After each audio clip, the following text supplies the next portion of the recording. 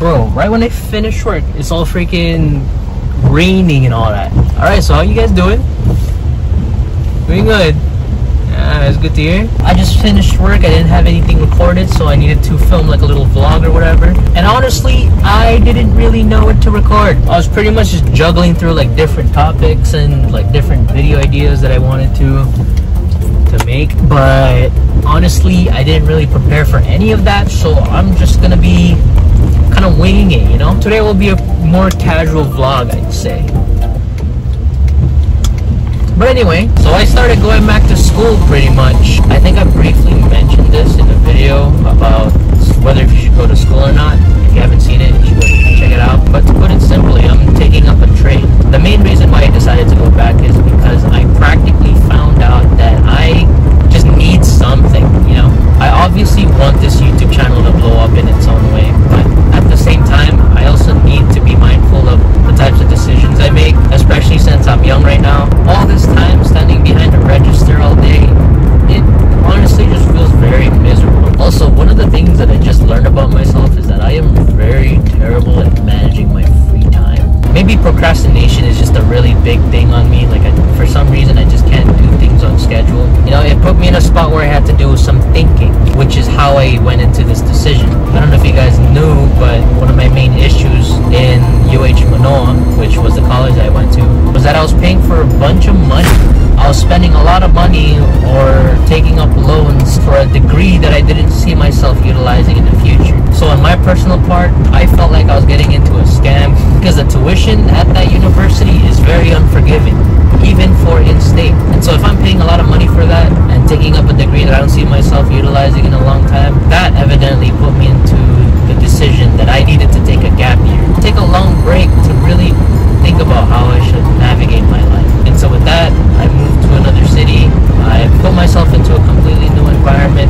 I've gained new experiences, new knowledge, a whole point of view of what it's like to live a totally different life that I lived there. So yeah, I went back to school, I took up a trade, and I decided to learn carpentry. Because Hawaii is so small, you can practically set like a network pretty easily over here, as long as you have a skill that can benefit those people. So why not just learn a trade or a skill that can, you know, do those types of services? Not only that, but I also felt that if I'm going to be putting myself into this situation, or if I'm going to keep myself busy, I might as well and do something that I feel like could be very contributing to what I want to do for my future. And so that skill was one thing. I thought to myself that, hey man, I can just build a house. I'm home now. I'm so hungry. Oh my god, look. Intruder alert. Alright, so I switched to my house fit. 10 out of 10. Alright, for dinner I'm having longanisa, which is like a Filipino sausage, some pork barbecue on a stick, and kimchi fried rice. Despite the macros not being up to optimal standards, the portions I believe are still good enough for me to maintain or lose weight. Funny story with this rice though. I was craving kimchi fried rice, and so I was cooking it, right? But this looks like Spanish rice. I don't know about what I used. I don't know if it was the kimchi or whatever, but it tastes more like Spanish rice and kimchi fried rice. So I started my cut already, right? I'm pretty much just like losing the fat around my body and trying to get these muscles to protrude out. The way that I'm doing it now is a lot more different compared to how I've been usually losing weight in the past. It's definitely a lot more healthier, slower. And the reason for that is because I want to be able to enjoy my food while I lose weight, right? So I've always hated the idea of starving myself to just eating like salads and shit all day and completely cutting off all my favorite foods. It's kind of a challenge to look for that healthy medium. I've listened to like a couple podcasts, couple videos online, and the one consistent thing that I keep hearing is that people who starve themselves to like the utmost degree, at least half, will evidently just gain that weight all back just because of how harsh that diet was. How it's probably more healthier to just keep slow, because you can still enjoy all your favorite foods and all that. You just gotta make them healthier pretty much. Maybe doing like small differences like using a slip pan and not using vegetable oil. You know, some simple stuff like that can make some considerable changes to your body.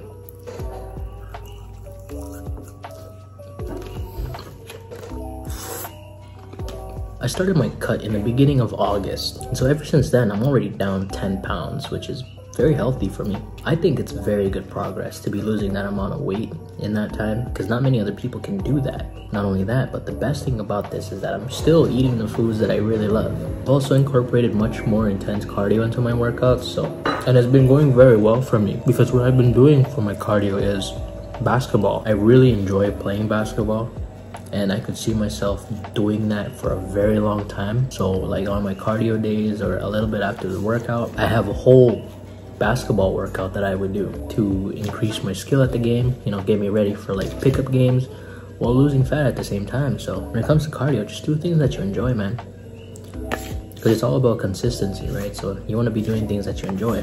For my diet, I pretty much just eat 3 times a week, relatively clean from like Sunday to Friday. Saturday I'll give myself like a cheat meal, you know, reward myself a little bit. And so I pretty much eat whatever my mom cooks or whatever I find in the fridge. I just try to make it like as healthy as I can. So for example, let's say the fridge is empty, I look in the pantry and I see like a can of tuna. Cook the tuna in some like shoyu, onions, eat it on a bed of rice.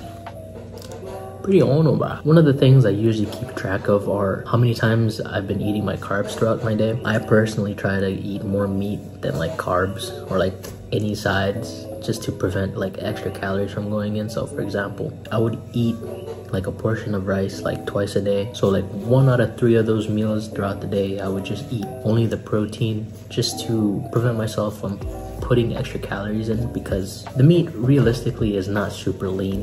This is the closest I can ever get to eating healthy while enjoying food at the same time. Or even other instances, like if I were to eat like carbs as a snack at one time, I'll just not eat rice on the next meal, you know, stuff like that. Just balancing little tweaks here and there. For my schedule, for my workouts, I pretty much work out 3 times a week. I have 1 cardio day where I play basketball, and then another cardio day, Sundays, where I work at a farm with my dad. So essentially I'm pretty active 5 times out of 7 days. So alright, we put the mic in. Okay. Alright, so let's actually get into the main part of the video. I have finally done it. I'm free from the shackles of this despair. But yes, I've deleted TikTok. Yeah.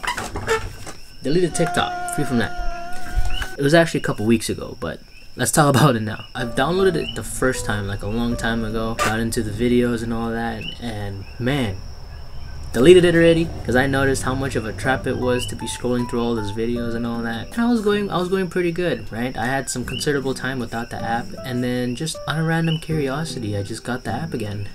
Yeah, this was around the time that I was starting to vlog again, because I thought to myself that I might as well just post the videos on that app too, right? Try to get as much views as I can, or try to funnel a lot of people into my YouTube channel, which is the main channel where all my content is at. No other app is gonna get rid of my love for YouTube and my desire to be big on this platform.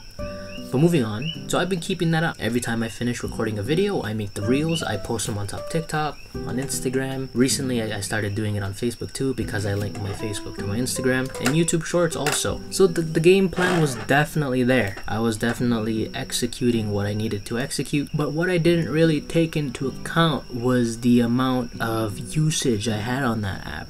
I was very aware of it in the beginning. I was like, I know this app is a very big trap, but I can probably use it to kill time whenever I need to kill time. And how time really goes by fast when you're really on that app watching videos and all that. So I've done that. Maybe when it comes to like short breaks or lining up to get your food, everyday stuff like that, just hop on the app, watch some nice videos, learn a thing or two. And for your information, by the way, my For You page is full of very informative things. I like to save a lot of those things in hopes that I'm going to be using them later in the future. Hopes. So far I've been very consistent with it. Just watching videos on there if I have like extra free time to use, posting clips on there. Every now and then I get like a couple of views on there. And then after a considerable amount of time, that's when I started to notice, or maybe half notice, because I still felt a little blind to it. But you know, looking back, I've been looking at the videos a little longer than I thought. This is where the hopes start kicking in, where I've entered into a whole domino effect. Yeah, I'll admit, I let the addiction get to me.